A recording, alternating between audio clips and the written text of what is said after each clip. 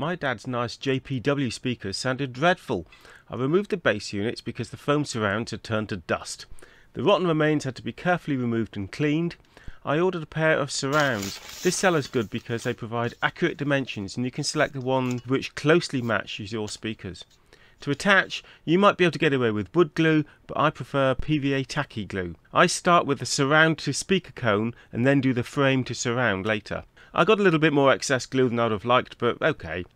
Once the glue was set, tested with a 50 Hz sine wave from a transformer to ensure no rattles. Assembled